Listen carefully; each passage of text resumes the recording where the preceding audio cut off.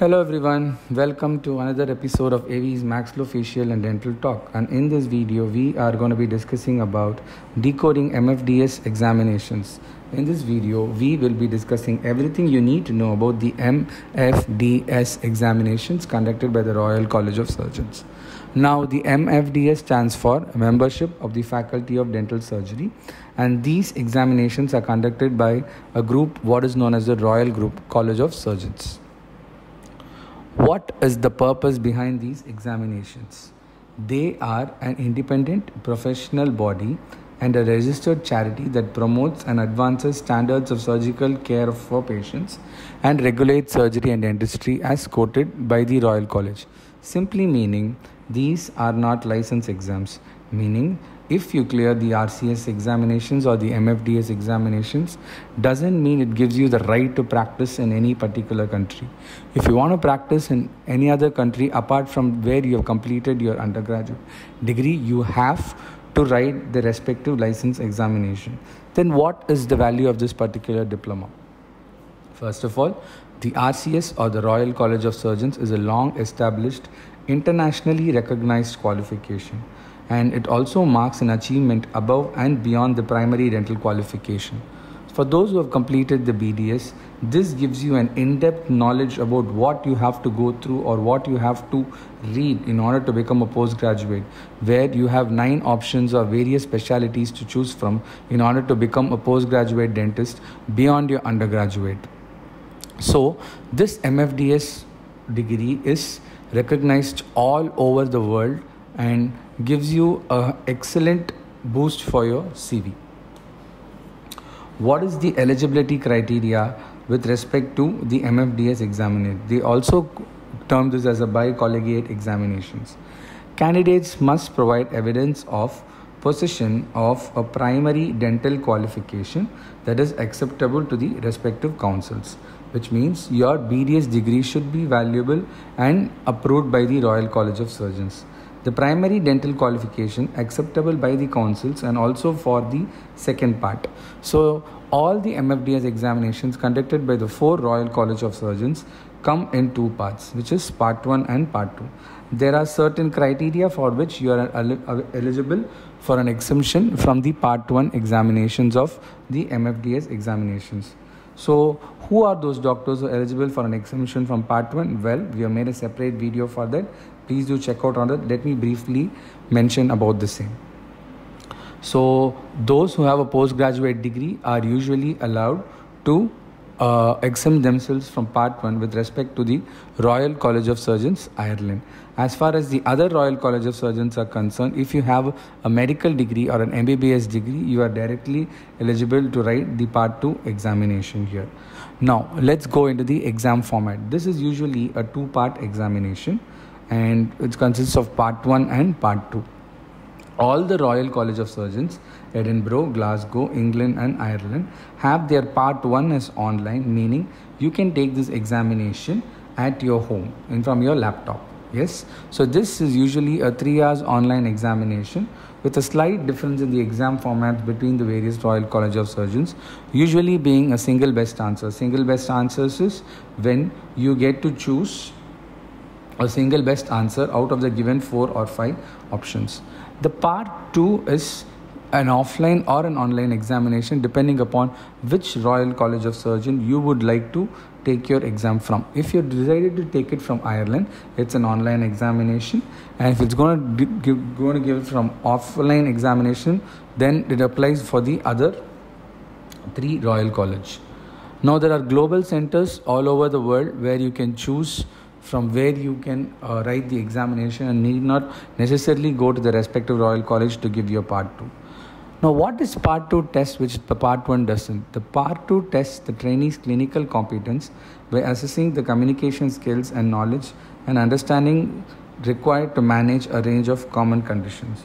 So part 2 is an OSCE, or it stands for the Objective Structured Clinical Examination. So it's a 2-hour examination, and it contains of 10 stations where you will be given stations and you have to move from one station to another in order to complete the examination. This is the format for the offline examination. As far as the online examination is concerned, you have to take the examination from your home, similar to part 1, where you will be subjected to 15 OSCEs and you will have a duration of 1.5 hours, which is 90 minutes here. Now, what are the various rules for exemptions from part 1? A pass at a part 1 of the MFD of the RCS of Ireland, the part 2 must be passed within 5 years of passing part 1. Now, this holds good usually for all the Royal College of Surgeons, meaning if you have cleared the part 1, or if you have got your exemption letter from part 1, then you are supposed to sit for your part 2 exam before the completion of 5 years. MJDF exams usually do not exist anymore because they have been replaced by MFDS or MFD part 1. A pass at the MFDS of the Royal College of Surgeons of England, then the part 2 also must be passed within 5 years of passing part 1. So the rule is pretty much same for all the Royal College of Surgeons with respect to exemptions.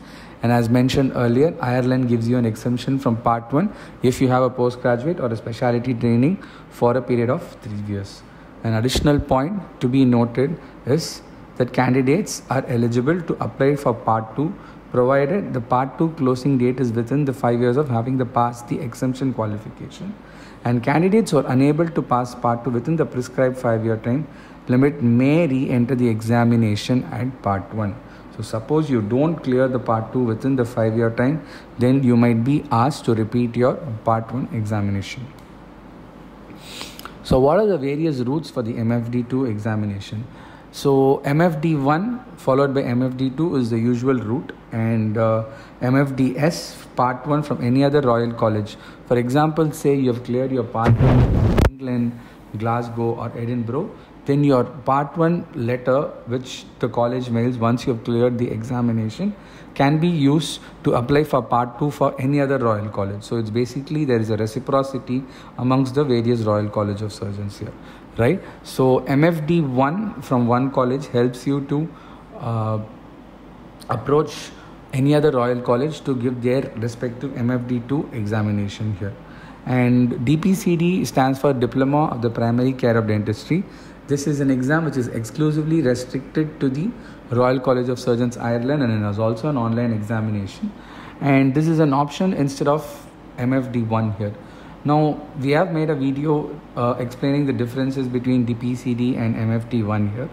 The point to be noted is, one is the exam pattern is pretty much similar here, where you have 75 true or false questions, where a question is given and you have 5 statements and you have to choose true or false for all the statements, followed by 33 single best answers.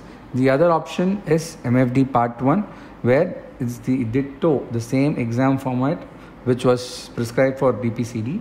The only difference being with respect to the syllabus. While DPCD is mostly clinical, about 90%, MFD1 has a 50% basic sciences and 50% clinical with respect to Ireland examinations. But a point to be noted here is, if you clear the DPCD from Ireland, you are not eligible to write the part 2 of any other Royal College which the MFD1 can give you, right? So the reciprocity is not applicable with respect to DPCD. And the other option to write the MFD2 is getting an exemption from part 1 when you have a postgraduate degree or you have a specialty training for 3 years. You need to get a letter from your respective university or college, and once you mail the Royal College of Surgeons, you are eligible for an exemption from part 1. Again, this exemption from part 1 based on your specialty is applicable only for Ireland. Now, with respect to part 2 England, the examination is a 2.5 hour OSCE circuit comprising of 14 stations, designed to assess the clinical competence in the delivery of dental health care by a clinician with a minimum of 2 years of post-qualification training and experience. Each station will be about 10 minutes long, and there will be an observer and an actor. Actor is someone like a patient who will stimulate the types of patients and clinical consultation scenarios. So prior to each OSCE, you will be provided with some notes which may consist of photographs and radiographs and clinical information. As far as syllabus is concerned, you need to know that all the 4 MFD examinations from the Royal College of Surgeons is a general dentistry examination and is not a specialty examination, right? So you need not go in depth to prepare for MFDS examinations, but you have to completely go through your syllabus, which based on the RCS protocols for your MFDS examinations here. Now, what are the advantages of doing this MFD or MFD? It's a global recognition, and like I mentioned and said, this is not a license exam to practice in any country, and you have a different approach to your practice or standard of care because you follow the protocols which are universal and makes you feel better, and you will tend to learn more things when you prepare for the examination because of the universal protocols. Now, everybody has different reasons to prepare for the MFDS examinations here. Some of them want to add it to it next to their name in a CV. Well, boosting their CV is, as far as job opportunities are concerned, there might be a candidate who has not cleared the examination while you have cleared the examination, and you might be given preference, and this is one particular reason why most candidates take the prestigious MFDS examination. The other reason to take the MFDS examination is the FFD RCS, which stands for the Fellowship of the Faculty of Dentistry RCS. So FFD RCS examinations is a specialty based examination where each exam is specific for their particular specialty. For example, you have to write the FFD RCS individually if you are an oral medicine specialist. If you are somebody from the oral surgery background, you write what is known as FFD RCS OS and OM. Then you write FFD RCS for endodontics, FFD RCS for conservative dentistry, and so on and so forth, like prosto, etc. Now, the first criteria for the FFD RCS examination is you need to be an active member, right? So, if you have cleared the MFDS examination, you need to renew your membership every year with a small fee, and once you have also cleared the examination from one of the Royal College of Surgeons, you can mail the other Royal College of Surgeons and get their degree also. So you can even get your membership from the 2 or 3 colleges also. But a point to be noted is every year you have to renew your fee, which is about 10,000 Indian national rupees here. And there are other exams which are applicable for the Royal College of Surgeons, which is also known as membership examinations like MORTH, MOMS, MPDO, where these are direct examinations written by postgraduate specialists. You don't require an MFDS in order to write your MORTH or MOMS, etc., so on and so forth. But you need to be a postgraduate in order to clear the respective examinations. Most of these examinations, the membership examinations, have a part 1 and a part 2 examination. However, for part 1, it's not mandatory to have a postgraduate degree, but for your part 2, you definitely need to have a postgraduate degree. So that's it with respect to MFD videos. So in case of any doubts, feel free to contact us at the following ID.